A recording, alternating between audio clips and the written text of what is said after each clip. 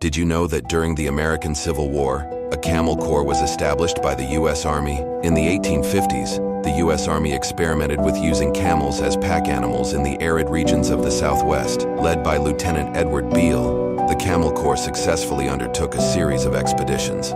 But ultimately, the project was deemed impractical due to the camel's temperament and the outbreak of the Civil War. However, some of the camels were released into the wild, leading to reports of wild camels roaming the American West for decades afterward.